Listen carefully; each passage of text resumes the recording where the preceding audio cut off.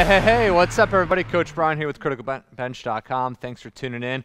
And I'm sharing a little bit about weighted vests, and it's pretty much just a review on the weighted vest. So you might be in the market for shopping to get a weighted vest. Before you shop, do some research and find out the best vest that's going to work for you. In other words, find out the reason why you're going to be using a vest. Now, let's say you're a basketball player or a volleyball player, so you need a vest that's suitable for jumping. Or you're a runner or a hiker or a climber, you need to find a vest that's suitable for that. The reason why I say it is because if you go on the internet and type in weighted vest, you're going to find probably 1,000 different types of vests, and all of them claim to be the best one. Of course, that's just simple business. I have a running vest, and it's suitable for running. I'm not going to use it for anything else because it's very tight and compact, allows my arms to breathe, and it's a lighter, the weights are fixed, unlike this one here that I'm wearing. So everything is a little more compact and suited for running. So that's the main thing. You got to know the vest that you're after and the reason why you're going to buy that particular vest. Now, if you're just looking for a good cross-training vest, a vest that I'm wearing, and again, we're not partial to any type of brands, as long as it's suitable for you, it's breathable, and it has removable pouches like this that hold about half a pound to a pound of resistance. That way you can adjust the resistance like inside. So if you want to have, you go online, buy a 40-pound vest, but it's removable up to, pretty much nothing.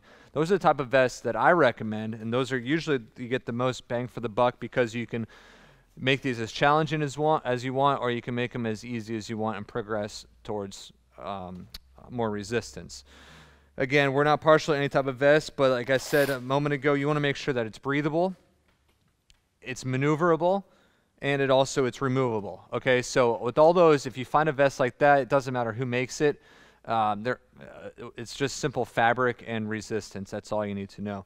I personally don't care for wearing a vest because, one, it gets hot, and in the state of Florida where we live in, it's usually very hot. So I really don't like wearing a weighted vest, but they do have a place and a purpose, especially if you're suffering some kind of injury from your wrist or your elbow or your shoulder where you can't hold a weight right in your hands. I'm holding probably about 20 pounds of resistance on my body. Do some pull-ups, do some planks, do some core work, do some squats, whatever. You're going to get a little added bonus on that upper body. So that's it. Hopefully that information I share with you is valuable. Hopefully you can apply it into your weighted vest purchasing or usage. But other than that, just try it out. You'll get a feel for whether it's comfortable or not, and then you'll try out different exercises and just pretty much go from there. There's something else I'd love to share with you that's going to be maybe even more helpful to your performance. It's a report that I wrote. It's called the 5 Best Core Killer Exercises. It's right here. Click the arrow that's underneath this video. That's going to open up our video description area. You'll see a link at the top that says criticalbench.com/corekillers. Click that link, give us your email, and the report is on its way to you.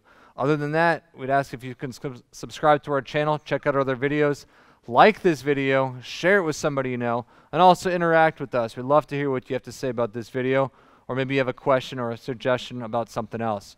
Let us know what you want to talk about. That's it. Coach Brian here with CriticalBench.com. Thanks for watching. See you soon.